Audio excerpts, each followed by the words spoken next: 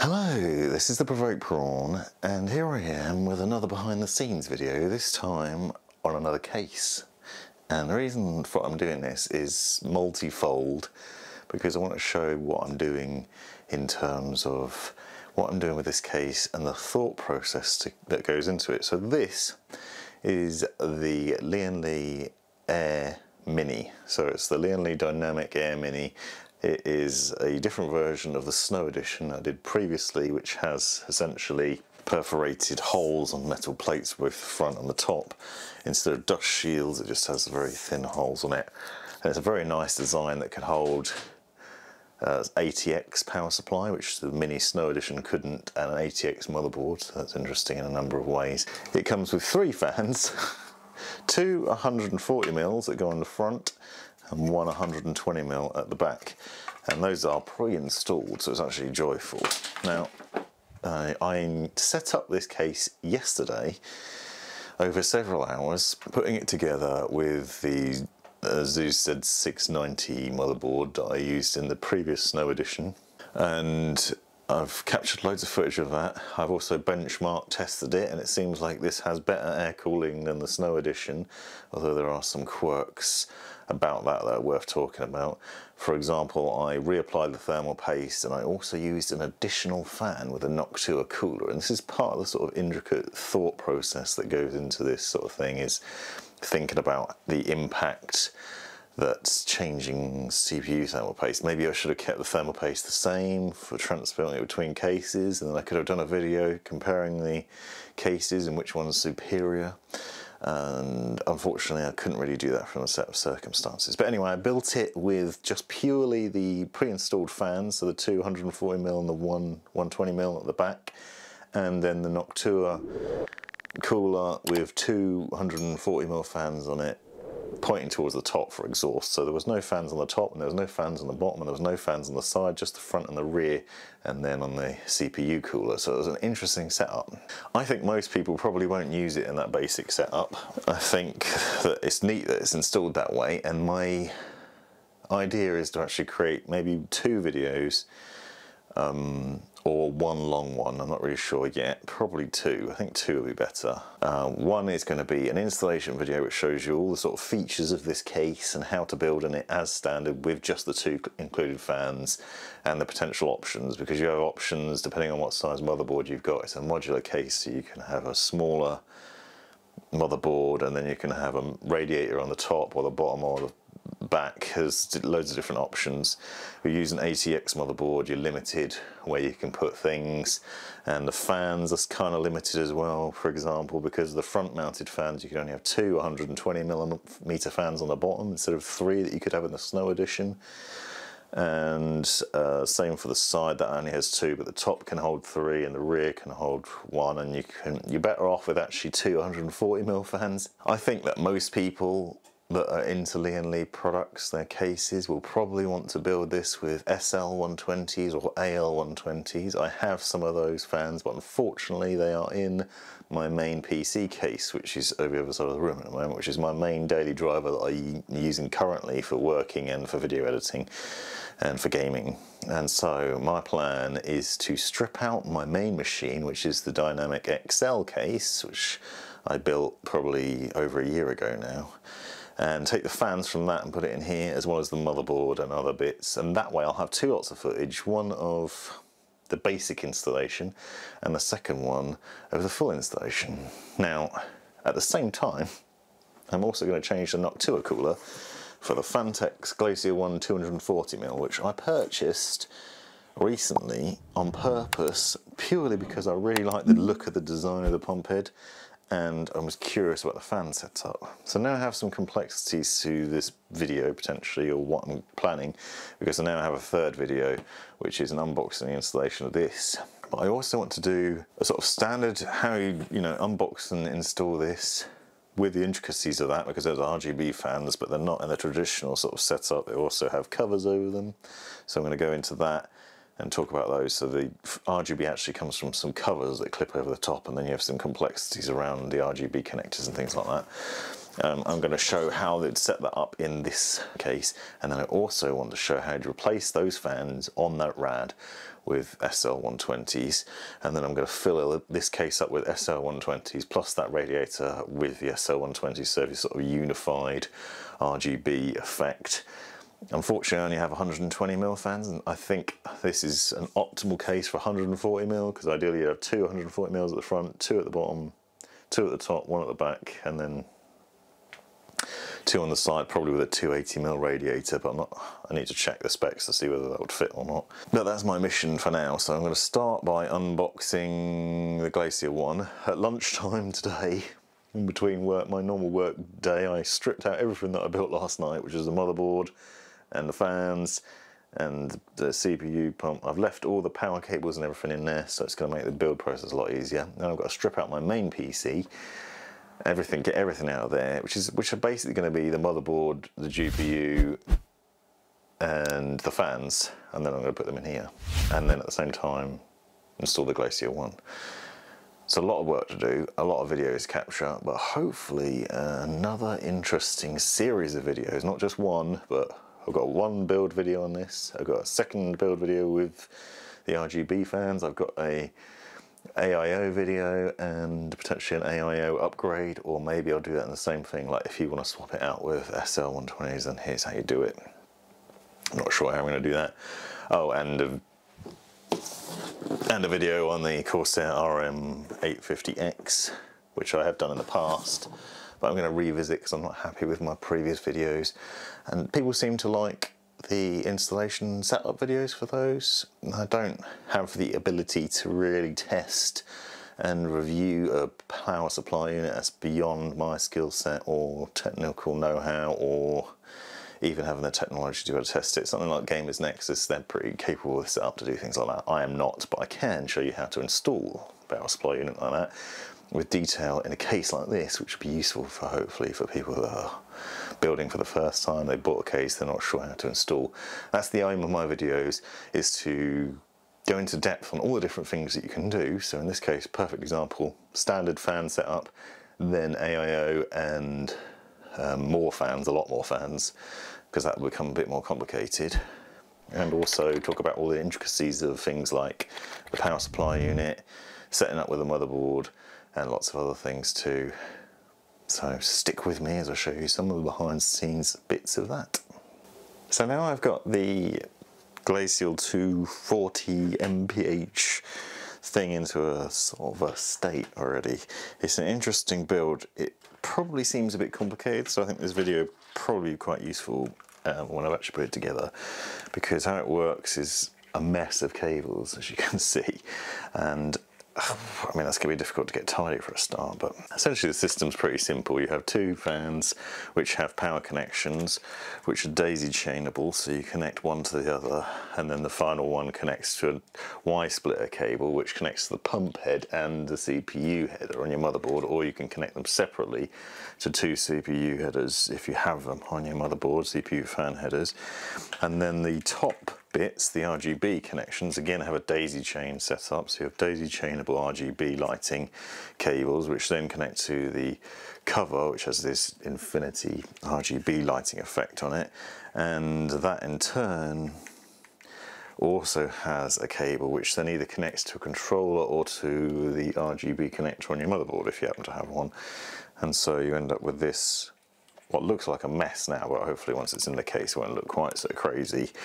But you have installation options. Obviously you don't need to use the RGB fans, you could just have the infinity core, and obviously I could ditch the fans entirely, which I will do when I've finished, but I wanted to do a build with this to demonstrate how to do it. The complexities of it are fairly well explained in the manual, so it's actually pretty easy, but I think it's handy to do a video before people have purchased to show how to do this sort of thing.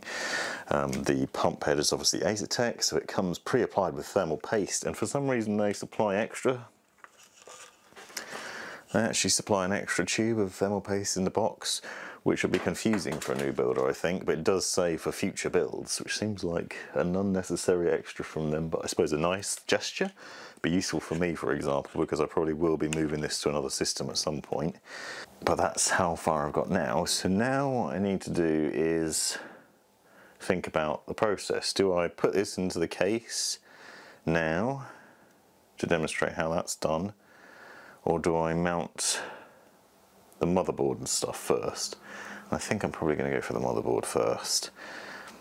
And obviously I've got to put all this, go about installing all this, setting it all up, turning it on, showing it run with the RGB lighting, and then completely replace it and swap out the fans. I could of course leave the fans like that, but I think it'll be interesting to have them without. So now I'm going to go about the process of deconstructing my case, which it is currently, it's currently 9 PM, so I've got to take my own PC apart and build it in a new case alongside a new cooler within the next 4 hours or something, because it is a school night and I can't afford to stay up too late. So this is my usual case I've been using mostly for the last year. I have actually taken this out once before to build in the 5000D from Corsair, I believe, and then I had to put it back together. I also swapped out the motherboard recently, so I did upgrade it, to be fair, but I'm mostly stuck with the same fans. I had Lian Li AL 120s, and then I've gone to SL 120s because I think they look nicer. So now I'm going to take everything out of here. I say everything, I'm going to leave the power cables, and there's some hard drives knocking around at the back that I'll probably leave in there because I don't need them for this build, and I don't know what my final plans are. Over the other side of the room in a box I have a Fractal Torrent, which I think will probably end up being my main case, but I don't know yet. I do really like this case, and so I'm loath to abandon it completely because it's very good. It's got really good airflow, it's massive, it's easy to build in, and it's visually appealing as well. It's a very nice looking case. The reason I'm doing this video is I want to demonstrate all the thought process that's gone into what I'm about to do, because it's not just a case of taking out what's in here and putting it in a new case. There's some complexities to it, and also a time management thing, because this is going to take a fair amount of time to do. Obviously, because I've already got the other case built with the power cables, for example, that's going to save a lot of time. That'll shave some time off. But things like trying to get these fans out is going to be tricky because all the cabling's at the back of the case. However, I've had an idea in that because the uni fans can basically be easily disconnected with a clip, it should be fairly straightforward to take this apart. So I'm going to do that and leave most of the cables in place and deal with that another time, because I actually have a load of spare cables somewhere in the room or in the cupboard, which I could basically use to reinstall these fans in the other case. So that'll make life a lot simpler.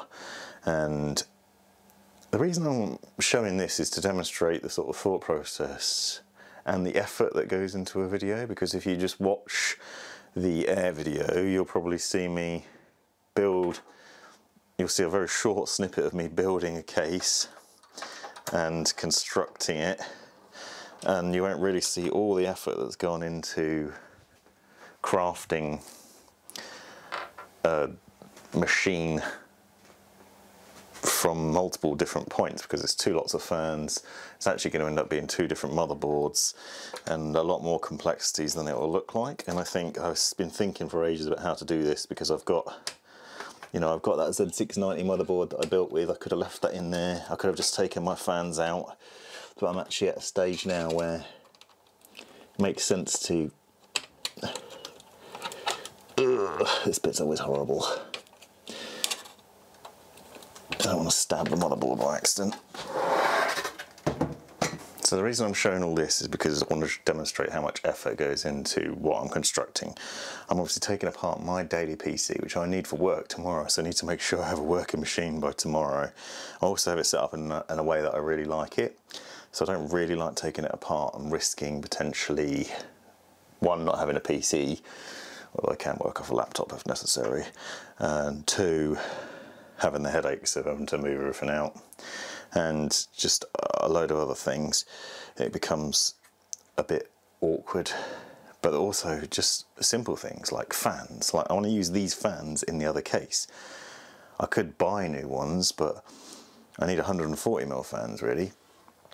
Two SL120s or two AL120s are £50, £60, and I'd need 9 of them, I think I calculated.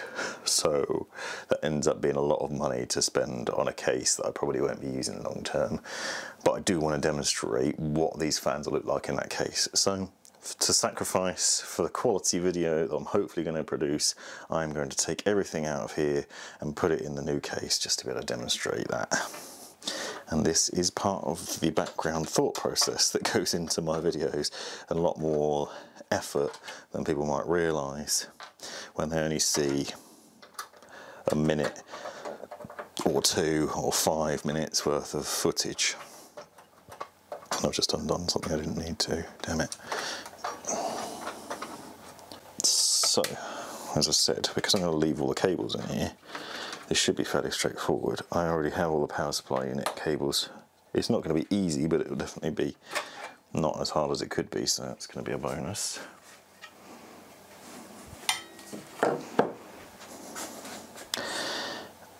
So I'm just going to unplug everything to start with and extract the motherboard.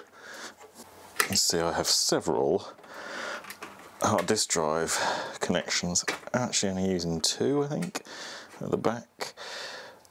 Also, as a side note, this is a black Kraken Z73. I actually have a white one, but I've been meaning to put inside this case for a while and haven't got around to. So I could use that as an excuse. I'm not sure I'm going to end up. I have, at the moment, 4 different PC cases in my office and 3 different motherboards, so I could potentially build some different machines, and I'm curious as to what I'm going to end up with as my daily driver. I'm not really sure. I know I want to move to 12th gen because it's superior to 11th, but there's a lot of other considerations like what's my favourite case and etc. I'm going to take the Kraken off. I need to clean the CPU pump and the CPU itself. Actually, before I do that, the other thing I'm trying to get into the habit of doing is putting screws back where they came from so that I don't lose them, because I end up with so many screws in different places and then I'm wondering where they all came from. Even something as simple as a thumb screw can be worth just stashing away back where it came from. Even though when I come to install something in this next time, it will cause me a headache.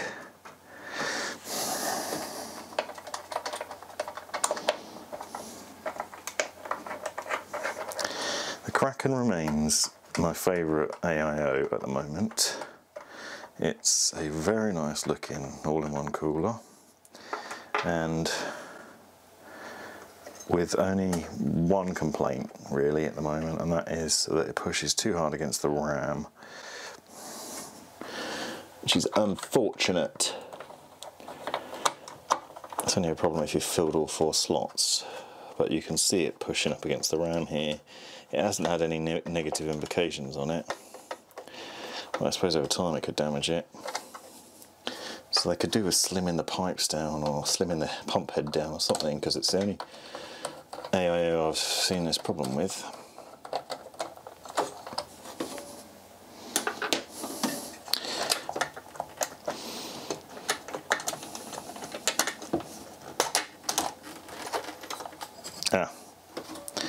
And on the underside is unfortunately now ruined, but that's fine because I have another one.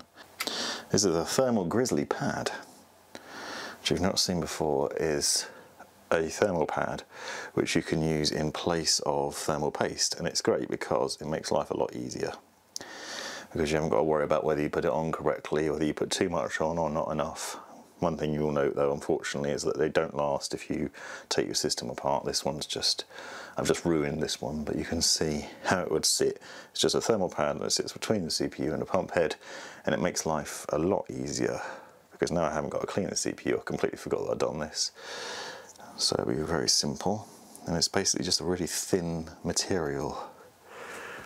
Cost effective, easy to use. The other things I need to do is to remove the back plate, but I'm going to leave that for a minute. And I'm going to check I've removed all cables, which I have. No, I haven't. Remove that one. So this is a Z590 motherboard with an 11th gen CPU in it, and obviously 64 gigabytes of DDR4 RAM. My long-term goal is to probably end up in a Z690. I have multiple NVMe drives in here that I'm going to have to take out. But for tonight, for the purposes of this exercise, I am going to simply remove the motherboard. I'm also going to try and hold on to these screws, because obviously the motherboard screws come with the case, so you need to make sure you hold on to those and don't lose them. Because as I said, I probably will end up keeping this case, because I really do like it, and I don't know whether I'll end up using the Air Mini or not. My experience actually is really interesting with the Air Mini so far, if you're interested. And that is that it's a very quiet case with the 3 standard fans, even if you include the 2 Noctua fans. From what I'd seen, it's wonderful. Now I'm trying to remember if there's 9 screws. I can't remember if there's one under that bracket. Find out when I try and lift the motherboard up, I suppose. Now obviously I'm not going to use any of this footage in the actual video because people don't really need to see the behind the scenes. I'm really only recording this sort of behind the scenes footage for people in the audience that might be interested. And now I need to move the camera because in my drawers is the anti-static bag somewhere.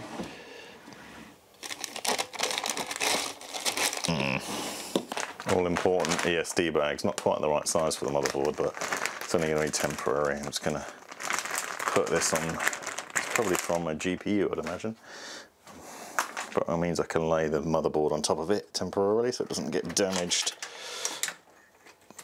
by any sort of static problems while I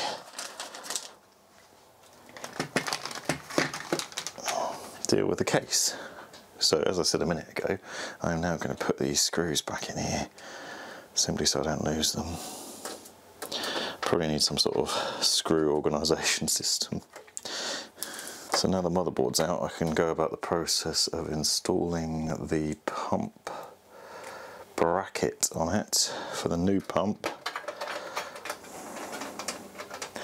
Back plate, standoffs and bracket, and I can demonstrate that all outside the case, which is the easiest way to do it because it makes it a lot simpler for footage purposes because the lighting is superior. These are the other things you need to consider. Something as simple as trying to get some footage of putting a all-in-one pump inside a case, installing the radiator, installing the brackets and the standoffs, installing the pump head, installing the CPU fan cable, all require good lighting and angles where you're not making life very awkward. And unfortunately, that is not as easy as it sounds. But before I do any of that, I am going to uninstall these fans.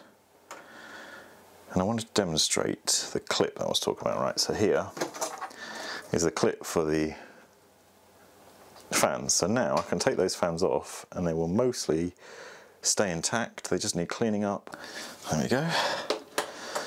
And these fans are wonderful because of the way they connect together. Now, I think I'll probably install 3 on the top of a case, and then I need 2 for the rad, 2 for the bottom, 1 for the rear. So these are actually pretty clean as well. I don't think they're too dirty, which is nice.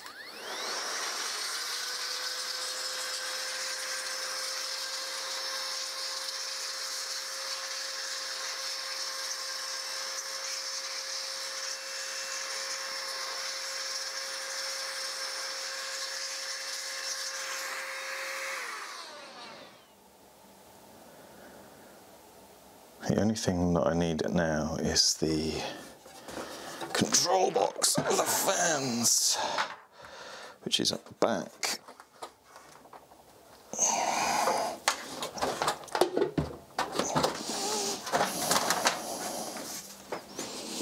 And is luckily easy to access.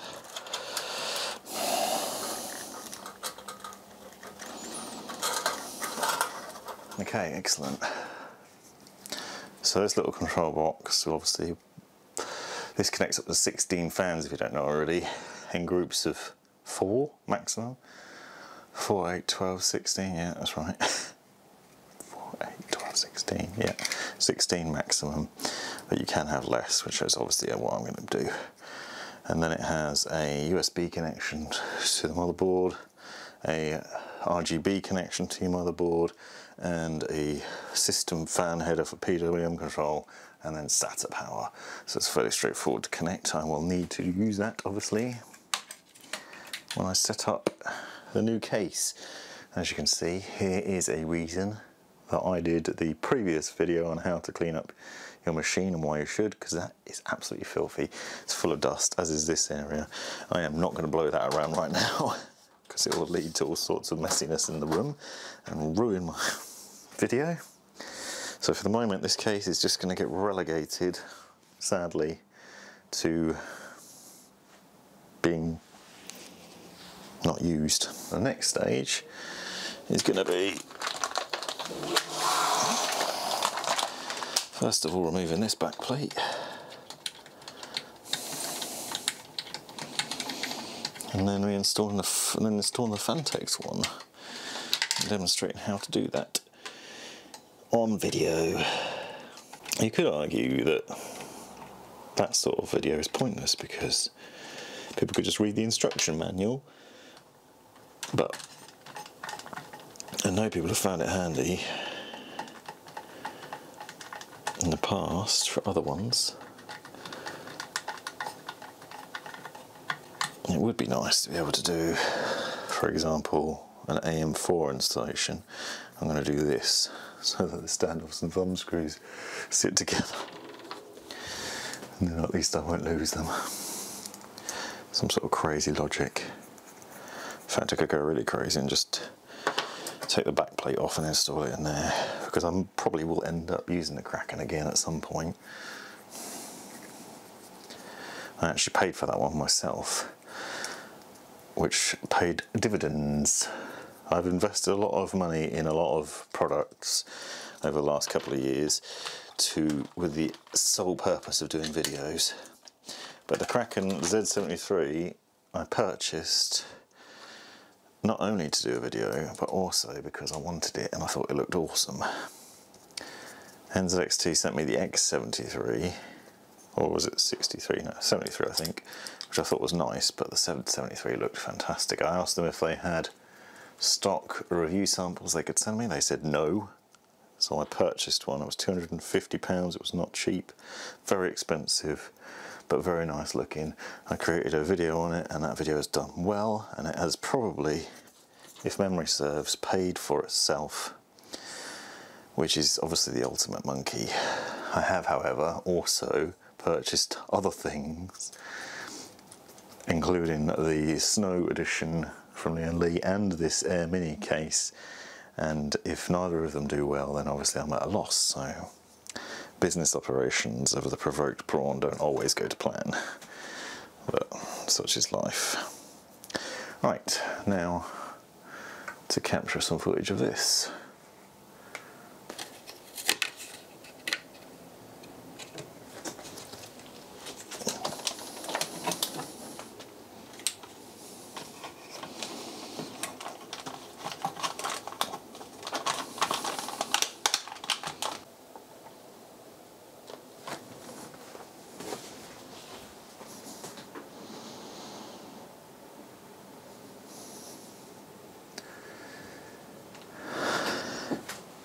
More observant viewer might spot a new boom arm as well. I'm now using the Rode PSA 1 Plus, which is superior, although it still wobbles, which is a constant nag.